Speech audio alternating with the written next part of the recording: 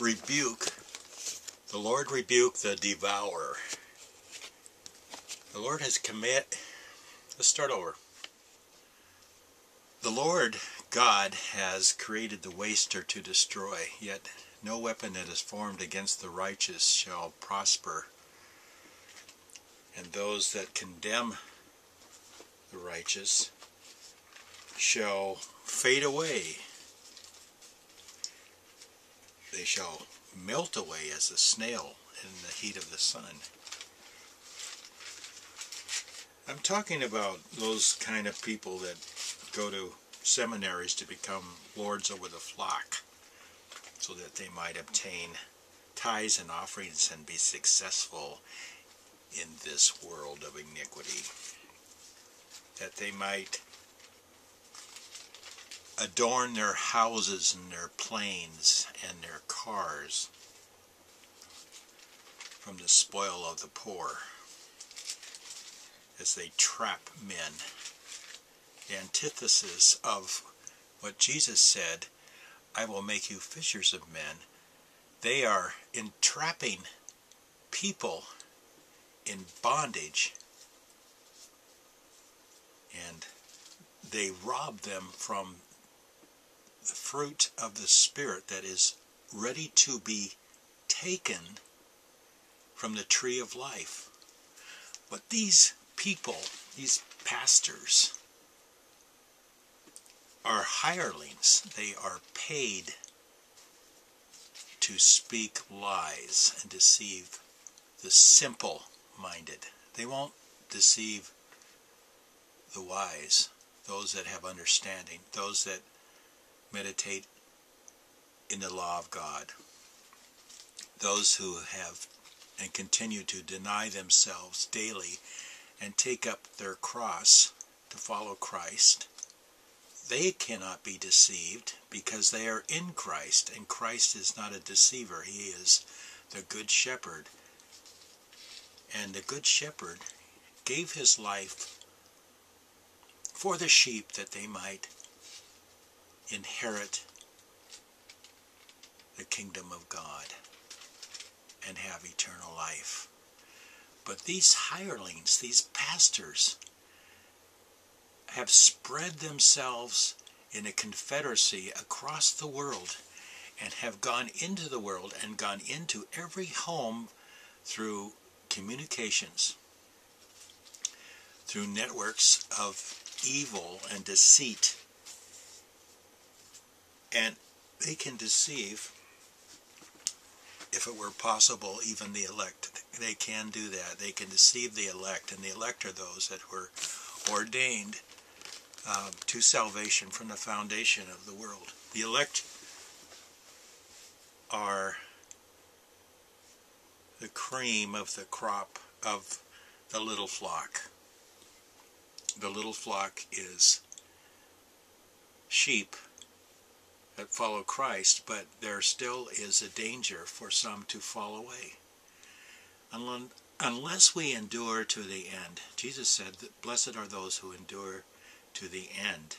Endure means, like in the scriptures where it says, endure hardness as a good soldier of Jesus Christ.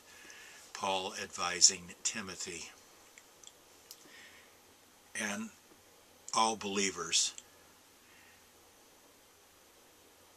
And we know that enduring is suffering.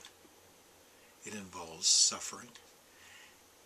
It involves stubbornness, to stand fast, to not waver, to not be taken away by every wind of doctrine and tossed about as the waves of the sea, to not be double-minded, but to be single-minded, single-hearted, single-purposed, to do the will of the Father. And many have received the ministry from God to perform that which is good, and very few have taken and put their hand to the plow and gone into the harvest to reap souls.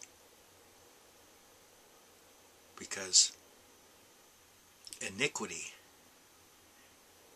has abounded tenfold over the last 10 years. And grace is upon those who have endured and continue to endure, even though their friends, their neighbors, despise them. When it comes to the cross, they will tell you to come down from it. That's right. They will tell you to come down from the cross. And it used to be more of a popular acceptance of Scripture among churchians about the cross, that the validity of us denying ourselves, taking up our cross to follow Christ. But now it is a mockery. And the jumping and the jiving and the high-pitched women singing and jumping around. Rod Parsley, my goodness, looking at his services, his camp meeting services, it's so hard to stomach. I can take about 2 minutes of the opening part where there's singers are jiving and jipping and moving and a booming and dancing and a crabbing, as though nothing is wrong, that as though there is no sorrow among the church. The church is grieving. The elders of the church are grieving. The EKKLESIA is grieving. These mockers, hypocritical mockers, they know Scripture like the devil knows the Scripture, like he quoted Psalm 91 to Jesus. They know the Bible, and they twist it like a serpent. Jesus said, my servants, or those that follow me, those that believe, will take up serpents. What does that mean? It means they will take them on. As these pastors appear as a snake, they're revealed by the Holy Spirit. We step on their heads. Oh yeah, we're in a war. Wake up. This is war. War for the soul. We're the very few, by we are, it's the little flock. Most of the church, the ecclesia, has gone ahead. They are in heaven. They are the great cloud of witnesses watching us to see how we do. Because how they did was through persecution and affliction, through the fire and through the waters. And they came out with robes of righteousness, unspotted from the world. So can you do it? Can we do it too?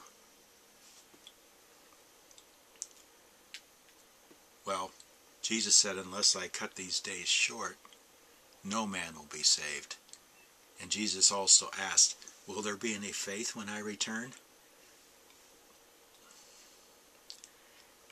The faith of God is generated through the new nature, which is the new creature in Christ, washed in the blood of Jesus, sanctified, holy in the Spirit of Christ,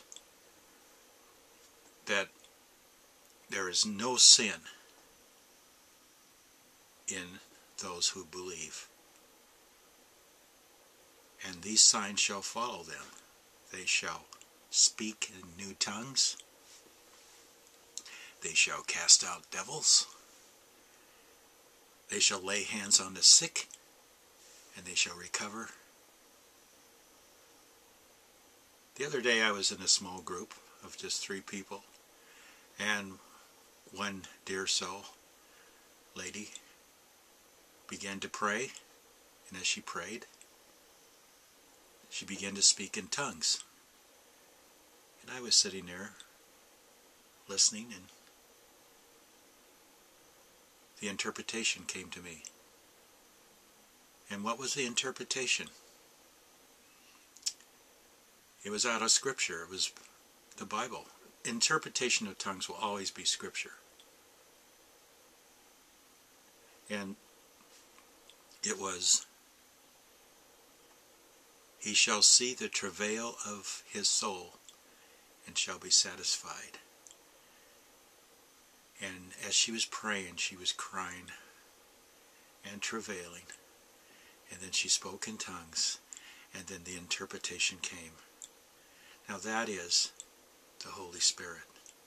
And those who say, those pastors who refuse